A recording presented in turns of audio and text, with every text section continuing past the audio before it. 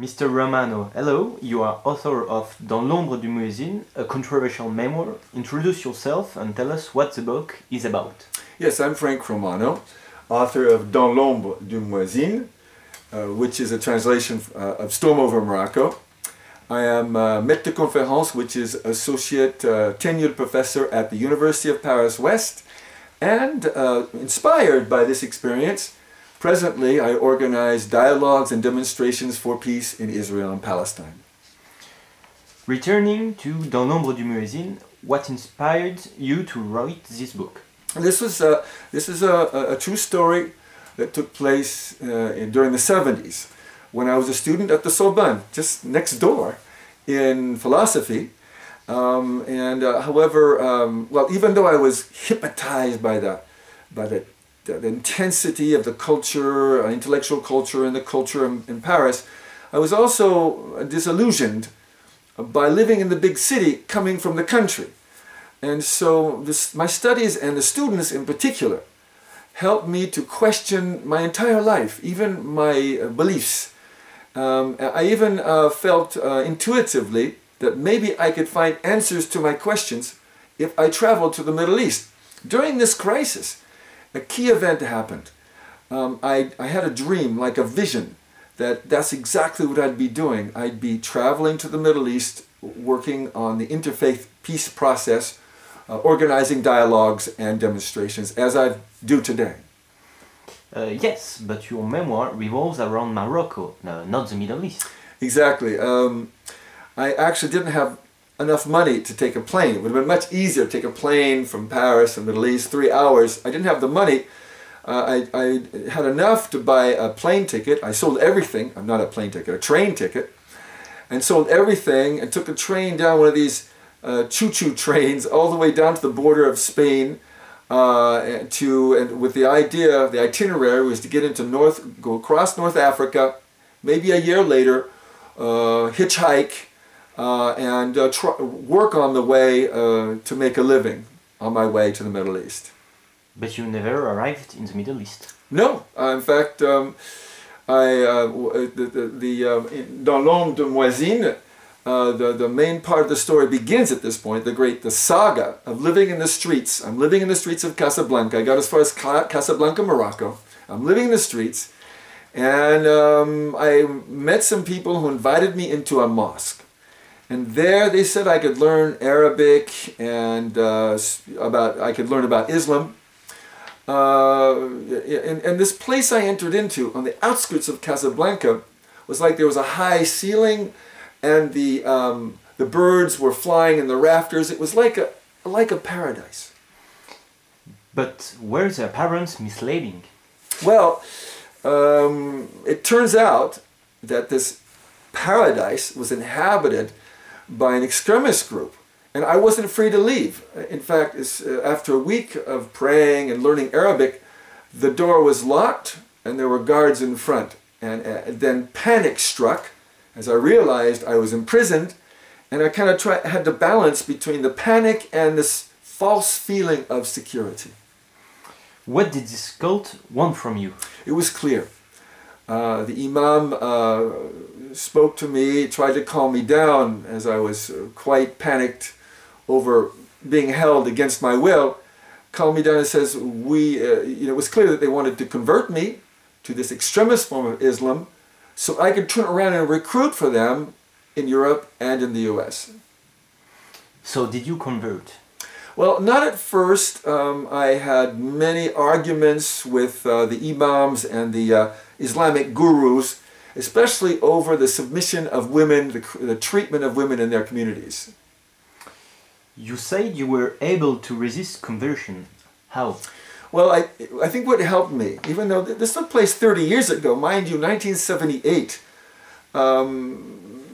it's all chronicled in Dans l'ombre du muezzin. I think what really helped me to resist the brainwashing techniques was my knowledge of other religions and the fact I'd focused on the common denominators among them that gave me strength to keep my distance, to be objective, which I focused on during my meditations, but secretly while I was inside the mosque. Did you feel you were in danger? Well, because I questioned the treatment of women and other principles that, that their interpretation of Islam they were giving me with respect to their interpretation, and the fact I wouldn't convert right away, they put me on trial inside the mosque. And they also accused me of being a Zionist spy there to interfere with their Back to Islam movement. Now the danger was clear. They could choose the sentence, which could have been execution. They acquitted me of these charges, but after an inquisitory hearing inside the mosque, but I still wasn't free to go. Now finally, I took a trip with a couple members of the sect to the south of Morocco, and we stayed in a small village. And that night in our lodging, one of the members of the sect warned me that if I were to look at the women in the village, that would be prohibited and cause problems. Well, the next day I just left just for a few minutes where we were staying, and I watched women carrying clothes on their head to the river to wash. That night we got a visit in our lodging, in the place we were staying, by a whole group of angry men, apparently because I looked at their women, and they really wanted to hurt me, I think, or lynch me, and the members of the sect had difficulty in convincing them to change their plan. Did the cult allow you to live freely? You know, the only way out was to escape. So, how did you escape? Well, it took me 3 weeks in particular. I mean, I was inside for about 2 months, but a 3-week period, it took me to figure out how to do that. And it was a period of great suspense and frustration because I wasn't sure I was going to succeed. I think it's kind of delicate to recount this part of Dans l'Ombre du Muezzin because it was right at the end. It's a decisive part of the book to those that might want to read the book. It's like being in a movie, you know, and someone's sitting next to you trying to tell you what the end of the movie is before the end of it. It's a kind of spoiler. Yeah, it kind of spoils the whole thing. Can you tell us why we should read the book? Now I first of all had no desire to share this story with anyone. I wrote it over and over again for almost 30 years, just so I wouldn't forget what I'd learned. But I think what I can contribute to readers is it is a unique spiritual path, and secondly, it's about Islamism, fanatic Islam, but inside the walls, recounted by someone inside, as opposed to most of the books written about this subject. And thirdly, or you know, it can reveal some of the very the subtle techniques for brainwashing. And finally, I think this Récit, this memoir, can you know, encourage readers to find their own path in their own way. Did this experience have a direct impact on your life today? Well, you know, 25 years after my escape from Morocco, I finally got to my destination, finally got to Israel and Palestine. It turned out that this vision I had was a true vision, and ever since 2005 I've been organizing dialogues and demonstrations for peace in Israel and on the other side of the wall in Palestine. So, do you have any events scheduled? Yes, in fact, l'Espace Armaton, which is a great place, just not far from here, 21 bis Rue des Écoles. We will have a great event from 7 to 9. It's on the 22nd of May. And there will be Moroccan music there, there'll be food, I'll have a little presentation about the book, so the entire public is invited, and it's completely free. You also have an event at the University of Paris West. Right, where I'm a teacher, a professor.